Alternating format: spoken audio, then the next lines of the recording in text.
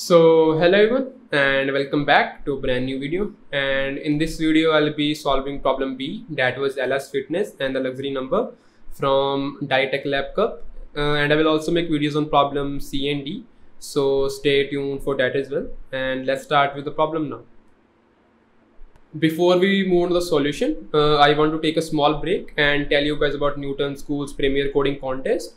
So as all of you guys love CP and all of you guys love to code, this is a great opportunity to show off your coding skills and also win some cash prizes. There are prizes worth ₹30,000, and along with this you can also win some free coding courses or also grab some internship opportunities, right? So for this reason only, Newton School organizes this contest every month on a global scale. So you can also benchmark yourself where you are lacking or where you are standing compared to other students. So this month it will be on 27th October. It will be around 2.5 hours starting from 9 p.m. and it is absolutely free to sign up for. So there will be a link down below. So do check out that link and sign up for the contest for absolutely free. Yeah. So let's move on to the solution now. So in the problem, we have been given some number of test cases where t is up to 10 to the power 4. And for every test case, we have been given a range starting from L and ending at some value R, where both L and R can be up to 10 to the power 18. So for each test case, we have to find the count of luxury numbers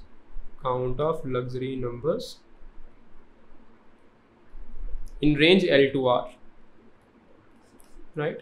Now, what is a luxury number? We call a number x luxury if it is divisible by square root of x float. That means if x modulo square root of x float is equal to 0, then we call number x luxury. For example, if we have, let's say, 8, square root of 8 float is equal to 2 and 8 modulo 2 is equal to 0, then that means x is a luxury number. Similarly, if you check for 7, square root of 7 modulo square root of 7 float is also equal to 2, but 7 modulo 2 is not equal to 0, then that means x7 is not luxury, right? So that is what we mean by luxury. So given this, you have to find the count of luxury numbers in range L to R. So how can we solve this? Let's move on to the observations.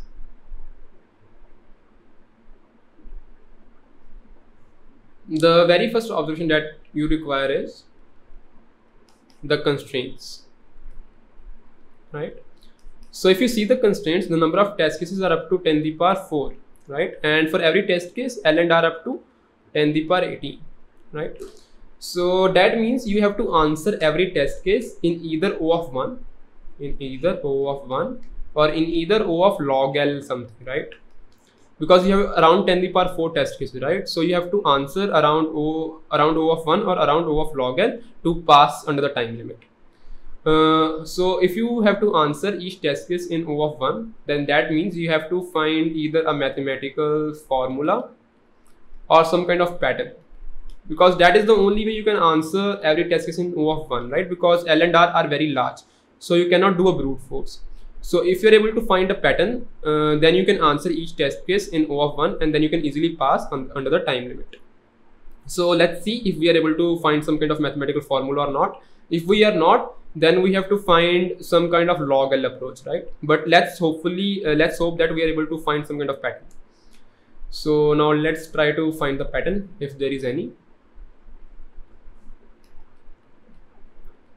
Let's write all the numbers. Let's say x from 1 up to some values 1, 2, 3, 4, 6, 7, 8, 9, 10, 12, 13, 14, 15, 16, 17, let's say, right? So we write 17 numbers. Now let's try to find value of square root of x float. Let's call this value x dash for now, right? X dash. So we have 1, 2, 3, 4 and 5 and 6, right? Let's say. So if we do 1, 2, 3, if we square root these values and floor them, we will get the value of 1. If we do the same thing for 4, 5, 6, 7 up to 8, we will get value 2. If we do the same thing from 9 up to, let's say, 15, we will get 3. And from 16 up to 24, we will get the value of 4, right? So now let's try to count the number of luxury numbers here. So 1 divides 1, 2 and 3. So 1 is luxury, 2 is luxury, 3 is also luxury. 2 divides 4, 6 and 8. 3 divides 9, 12 and 15. 4 divides 16, also divides 20 and also divides 24, right? So I hope you are able to see the pattern, right? So for every number x dash, it has 3 luxury numbers, right? 1 has 1, 2 and 3. 2 has 4, 6 and 8. 3 has 9, 12 and 15.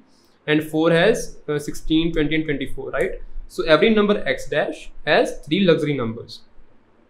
So now you are able to see the pattern. So now you can find the pattern for range L to R, and now it just becomes a counting problem, right? So given some range L to R, now you just have to break the range and count the luxury numbers using this pattern. So how can we do this? Let's see that. So you have been given some range L up to R. So you can define 2 points. One you can call the left point, which will be equal to square root of L. Float, let's call this L dash. And now let's call the right endpoint, right, which will be square root of R. Float, which will be equal to R dash, right? So from L dash to R dash, all the numbers will have 3 luxury numbers, right? So if you check for L dash plus 1, L dash plus 2, up to R dash minus 1, all of these will have 3 luxury numbers. 3 luxury numbers. So you can say that your answer will be how much? Your answer will be count manually for L dash plus R dash minus, so you can say answer for L dash plus R dash minus L dash minus 1 into 3, right? Because all of these will have 3 luxury numbers, and the number of such numbers are R dash minus L dash minus 1 into 3, right? So that will be the answer for all these numbers, right? And for R dash you also have to find the answer. So you can say answer for R dash as well, right? So you already know this thing. So now you just have to find the answer for L dash and answer for R dash.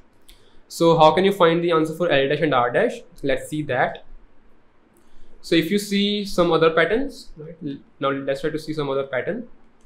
So if you try to see for 2, we have 4, 5, 6, 7 and 8, right?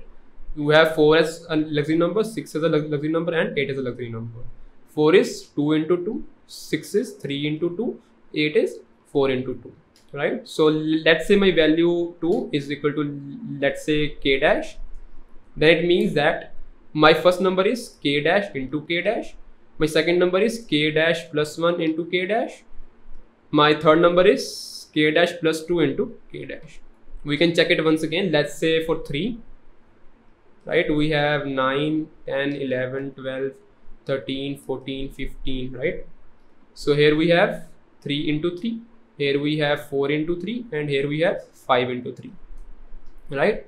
So we just have to check for these 3 numbers, right? If we have a number k dash, we can just check for k dash into k dash plus 1 into k dash, and k dash plus 2 into k dash, right? So if we have to find the answer for L dash and R dash, so my answer is equal to answer for L dash plus R dash minus L dash minus 1 into 3 plus answer for R dash, right? These will only have 3 numbers, right? So I can just check if L dash into L dash is lying between L and R. If L dash plus 1 into L dash is lying between L and R. And if L dash plus 2 into L dash is lying between L and R. And I can do the same thing for R dash, right? I can check if R dash into R dash is lying between L and R, and do the same thing for the other 2 cases, right? So I can just count these, and in the end I can just print out my answer, right? So in the end I can just find my answer. I can give you an example as well, so you can understand what I'm doing better, right? So let's write an example. Let's say we have 2, 3, 4, 5, 6, 7, 8, 9, 10, 11, 12, 13, 14, 15, 16, 17, right? So my L dash is how much? My L dash is equal to square root of L and float. So it is 2 float, so it will be 1. My R dash is how much? It is square root of R float. So it is 17 square root and float. right? So it will be equal to 4. My r dash is equal to 4, right?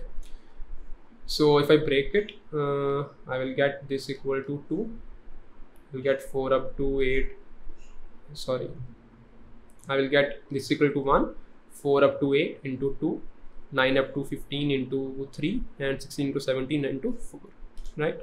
So for values from L dash to R dash, that is 2 and 3. So I will get R dash minus L dash minus 1 into 3, right? So that is 4 minus 1 into 3. Sorry, 4 minus 1 into 3. So that will be 2 into 3. That is equal to 6, right? So my value 2 and 3, it will give me 6 numbers, right?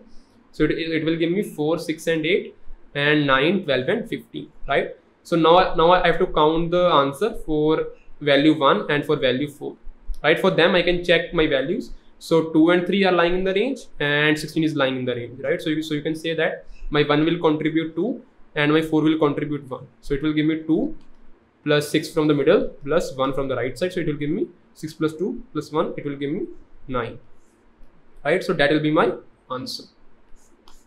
And that is how you can solve this. And if you guys want to see the code for this, here's the code. So you can take your range L and R, you can find the left endpoint, left square root, right endpoint, right square root. My answer from the elements in the middle, that will be right square root minus left square root minus 1 into 3. And then you can manually check the answer for the left endpoint and for the right endpoint. The only thing that you need to take care of is when your left endpoint is equal to right endpoint, then you have to make sure that you don't overcount. So there is a condition: if left square root is not equal to right square root, then only I will count the contribution of right square root, right? Otherwise, if they are equal, then I will overcount. So to stop the overcounting, I will write this condition: if left square root is not equal to right square root, then only count the contribution of the right square root, right?